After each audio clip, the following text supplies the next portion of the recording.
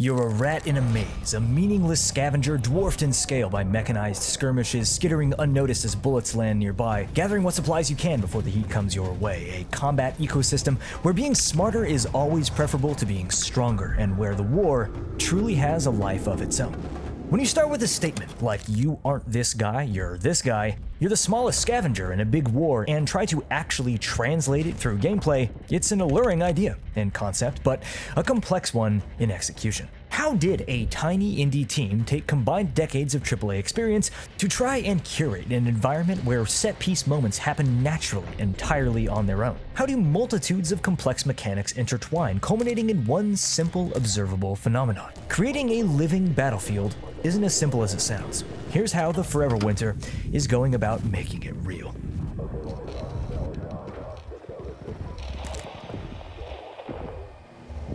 An idea, a feeling. It's what carries any art form. It's what the creator of a work of art needs to try and transfer to its consumer. Ever since I started talking to these developers, it became clear that they agreed on one fact, that the idea to functionality pipeline was by far the most difficult one in games development. This video is a follow-up, by the way, to this one. If you haven't seen it, it details the studio's origins, some of the game's core lore and design components, and honestly, who the hell I am and why I care about the Forever Winter so much, how I became this game's combat journalist, so-called. If you've seen that video, this one will make a lot more sense, because now we are going to get into the nitty-gritty of it. But as I was saying, in games development, there's this concept, the door problem. Coined in 2014 by game designer Liz England, it basically says this: okay, you have a door, a simple aspect of architecture. We all know what purpose it serves in real life. But actually placing one, implementing a door in a game, creates potentially infinite complexities. Your game is a shooter, say. Enemies on one side of the door, player on the other.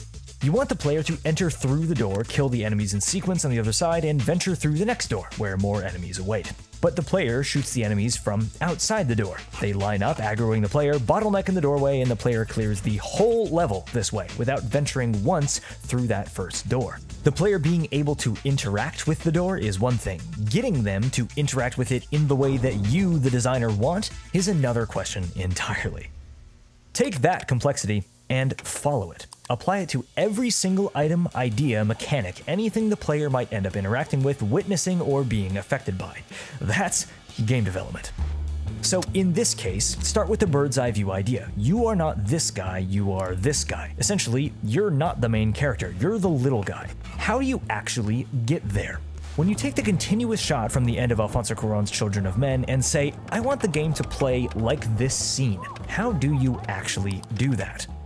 In a classic shooter level, the player is incentivized to move through the space, the objective being to turn it from an unsolved state to a solved one. I would even argue that multiplayer shooters are actually designed this way as well, incentivizing map control, steering the player forwards until they inherently lose that ground at some point so that they can move forward again. But when you design a level, a game mode, or AI dynamics in that way, where it revolves around the player's ability to solve the combat puzzle, you encourage action. The player very quickly becomes the guy. One option to dissuade this would be to completely script the game, an on-rails linear experience, essentially a playable movie. But where a linear single-player campaign would succeed in selling power dynamics through vignettes, it would fundamentally fail at delivering another key aspect, agency. In this situation, you've got to get creative. Take a concept, the Children of Men ending scene. What actually happens here? The protagonist needs to get to an objective. Two factions are fighting each other and he's in the middle. The rebels want him dead, and the British army are shooting anything that moves. He carefully waits until the right moment where the two factions are just focused enough on each other that they don't view him as a target. He sprints from cover to cover. At a certain point, he moves just at the right time, and at certain points, he's a little bit off. At no point in this scene does Clive Owen's character control anything other than his own autonomy. He sees a moment of opportunity, and he takes it.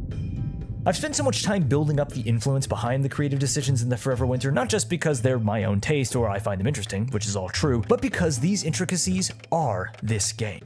With the groundwork that they've put in up until now, Fundog Studios could release a Helldivers-esque extraction horde shooter today, if they wanted. It would be easy, it would be derivative, and it would be the exact lack of boundary pushing that is the reason this company split from their various AAA backgrounds to create the game in the first place. All they'd have to do is take the whole AI system that I'm about to describe and turn it off.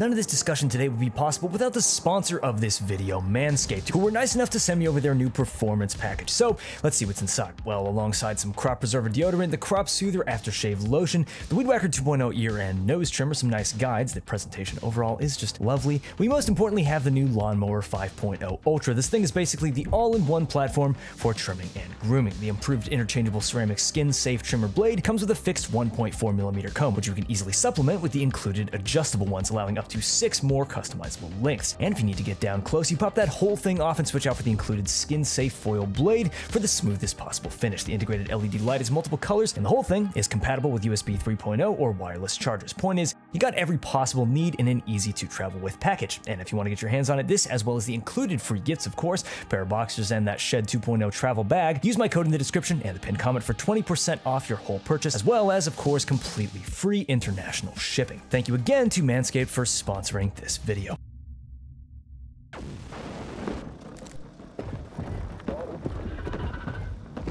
Early versions of the Forever Winter, like this years-old proof of concept built in early Unreal Engine 4, were closer to standard co-op. The game was going to feature anecdotal situations from the game's lore. You'd control scavengers, attacking and looting a Europan convoy. You'd play as the kids with RPGs, fending off mechs, etc. You were still the little guy in every situation, but the game loop was much more traditional. Scripted, player-centered, great for storytelling, but you became the hero of every vignette. So, what if instead, what if the basic concept, you aren't this guy, you're this guy, was actually built into the game logic itself? Forever Winter is ruled by an AI director. Similarly to in games such as Left 4 Dead, it's the algorithm that oversees, simulates, and adapts the battlefield. Imagine it like a game board. When you spawn in, your objective is to traverse the map, loot, maybe complete a quest objective, and extract. But the two warring factions have their own spawn points, objectives, paths, and end goals. The game doesn't view you, the player, as unique or special in this ecosystem. You are simply one of the many entities on the battlefield, one of the pieces on the game board. Little interjection here, you can actually see the influence of this design aesthetically all over the game. Hexagonal trench lines, bunkers, and pathways all imitate that honeycomb layout of tabletop RPGs. I just thought that was a cool detail. Eurasian units enter the map from certain areas, and Europan units enter from others on the opposing side, and you spawn somewhere in between them. The armies move in to capture their objective points, individual units follow whatever their major orders are, and as they run into their enemy, they'll clash, creating natural points of contact. Everything is a roll of the dice from the AI director. But if you were to just throw a bunch of units and their objectives into a sandbox, what you get is a meaningless mash of combat. It's eventually just a wall of garbage, enemies punching, kicking, and shooting each other until one of their health pools happens to drain faster. That would have fundamentally disallowed the pacing required for the tactical push and pull between running and looting that the game wanted. It was exactly the scenario that Fundog needed to avoid. In this game, you'll often see the same units fighting each other in the same place, the same types of patrols. That's the reality of RNG with set parameters. But the entire battle will never play out the same way twice. That's partially because of those dice rolls from the AI director, but partially because of an interplay between two key mechanics acting somewhat independently of the director. The way that Fundog were able to make a game that actually feels like this.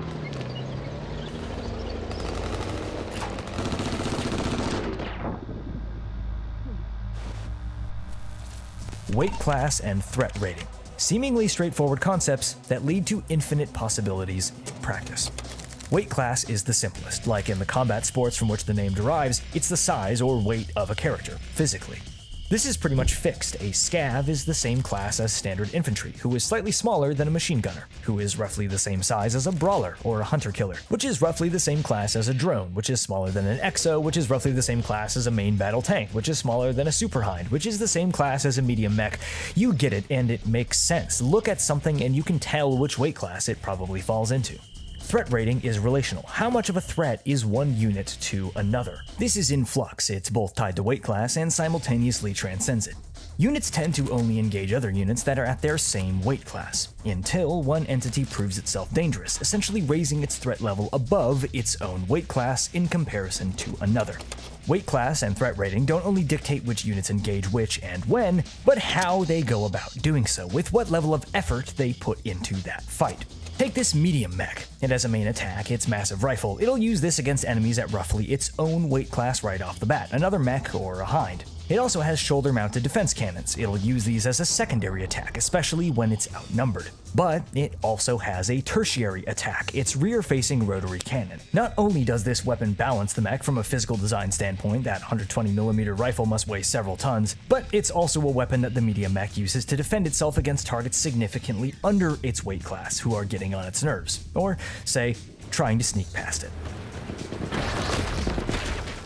Threat rating, like I said, is constantly in flux from one unit's relationship to those around it. Combining several smaller weight class enemies together brings their collective threat rating up to a higher level.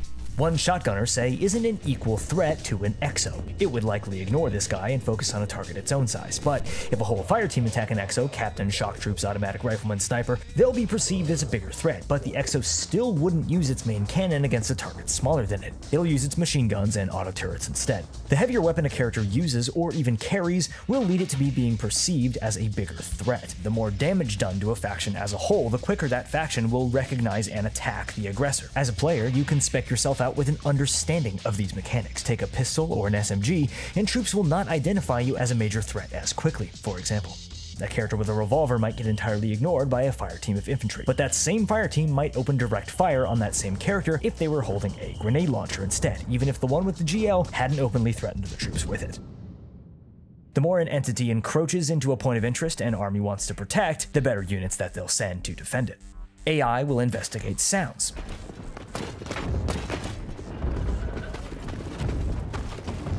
UAVs, drones, and vehicles with thermal imaging will notice targets from a distance and send ground teams to investigate.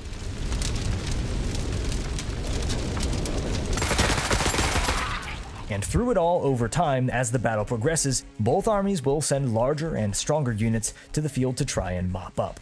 You might notice how I've been using terms like entity, units, etc. rather than saying you, or the player, or enemies here. And that's intentional, because remember, the game doesn't care who's doing what, at least from an aggro standpoint. A faction might not know that you killed a European fire team in that moment. It just knows that a European fire team died over here, so guess what? Here comes a pack of cyborgs and an EXO to go mess up whoever did that. But importantly as well, individual entities in the field only respond to what they can physically see or hear. Unless a UAV has spotted and tagged you, or unless you're carrying a GPS-tracked piece of loot, enemies, whether tanks, EXOs, mechs, ground, or aerial forces, none of them literally know your location. They'll just naturally respond to what you do, the same as they would any other entity on the field.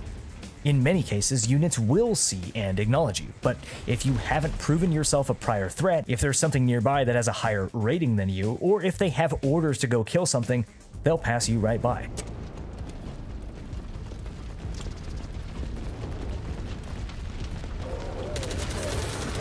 Now, every mechanic that I've been mentioning, weight class, threat rating, the pacing of aggro, characters' different defensive and offensive capabilities, they all culminate together in one simple, observable phenomenon that defines the symbiotic combat ecosystem, the solution to Forever Winter's question, how do you take "you aren't this guy" and translate it into gameplay?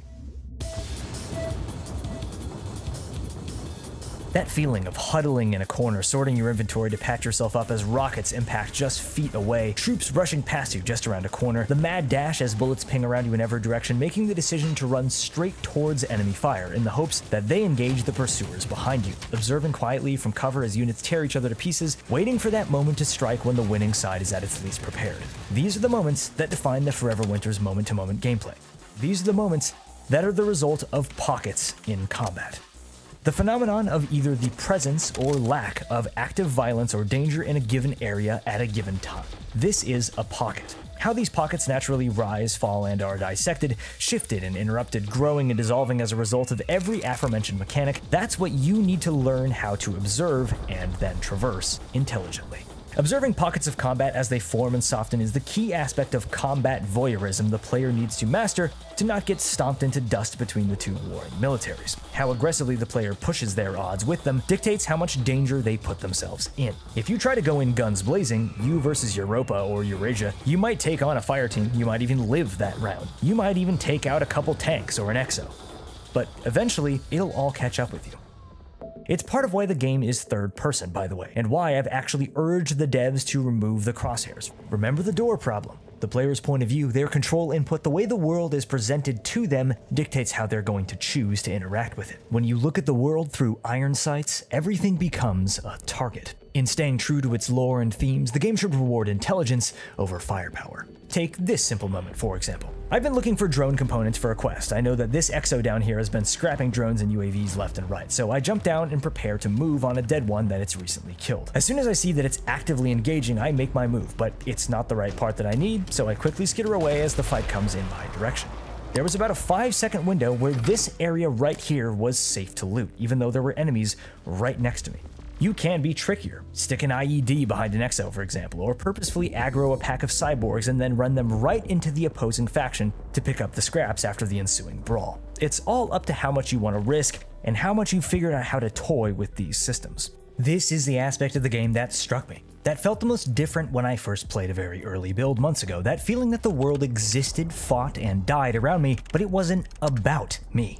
I was just there. There were all these instances when I first played with the CEO, Miles Williams, that made no sense based on my experience with other PvE games. I'd be healing in a trench as dozens of cyborgs sprinted past in the adjacent trench. How are we not completely overrun right now, I would ask. We're in a pocket, Miles would say to me. Or there was this moment in one of my first ever games. We were getting chased by a European exo through a trench line. I get downed and I'm bleeding out. Miles books it away down the trench, the exo and its supporting fire team close on his heels. Well, he's screwed, I say to myself. As Miles rounds the corner into a connecting trench system, he scrambles up and over the top. The exo rounds the corner to where he should be and runs face first into a Eurasian fire team. A fight erupts. Miles dashes headlong across no man's land, dives back into the trench at our original position, and revives me. We were the target until we weren't. I've spent such a long time discussing the scenario system for a reason. It's the aspect of the game that, in my opinion, mechanically sets it apart from your average horde shooter or stealth game. It's also, though, emblematic of the tonal specificity that draws me into the game's world in the first place and what makes it feel alive and new, despite being a relatively simple idea at its core. The different characters and their unique abilities, the weapons, ammo, and customization system, the rigs, the looting of weapons and goods, crafting, trading, questing, even specific bosses and faction behavior, that's all icing on the cake that is the soul of what the Forever Winter is, a living art book, a dystopian nightmare diorama that you get to take a stroll through. The core ideas of the Forever Winter date back over a decade, when the team that is now called Fundog Studios was just 4 or 5 devs working here and there on Killzone or Horizon or PlanetSide or Deus Ex or Mass Effect. The actual build of the game that I've been playing in 2024, the one that you're seeing here, has barely been in development for give or take a year or two. I've seen many comments from people wishing that they could pilot the mechs in this game. They wish that it was first person, they wish that it was single player and story driven, or they wish that it was multiplayer PvP. They wish it was closer to this or that game that they know and love. The point that I hope I've made clear through explaining everything that I have today is that there's a reason that Fundog have designed the game in the way that they have. There's a specific tone and story that they want to push, but they're also grappling with the economy of time. How can we make sure that the ideas, mechanics, and aesthetics that carry the soul of the game hold steadfast with the little resources that we have on hand? There was a time when most games were a testbed for mechanics, for ideas, worlds, and aesthetics, not a rat race for who could make the most perfect, most 100% accessible, functional content, the most marketable and profitable product to sit on the shelves amongst many just like it. The former has become the exception, not the rule. It's why Fundog would like to ideally make the Forever Winter's multiplayer peer-to-peer where possible, why even in a markedly co-op game, you can completely play offline solo with a squad of Ghost Recon-esque bot partners. It's why they've set the game up so that even if it doesn't top the charts financially, it'll still be this little gem that anyone can seek out and dive into to its fullest extent from the day it's released until 20 years from then. And while many would disagree, I'd take a game like this over 10 perfectly optimized, polished, and tonally bland shooters any day. This is a game for 90s anime, sci-fi, dystopian fiction fans to geek out over. This is the OVA in the back corner of the video store. This is the heavy metal magazine in the middle of the pile on the bottom shelf in the library. It's the kind of media that maybe a lot of your friends don't really get what about it you're so into, but you just can't get enough of. The best art, in my opinion, gives you a direct line into the minds of the people who made it to see through their eyes, even if for just a moment. Ending our first meeting a couple months ago, Miles said to me, "If people get to have an acid trip in a post-apocalyptic wonderland, that's a W for us." I don't know about you, but that's the game that I want to play. I'm Rilo, and I talk about things that I think are cool. Subscribe for more like this, and I'll catch you soon.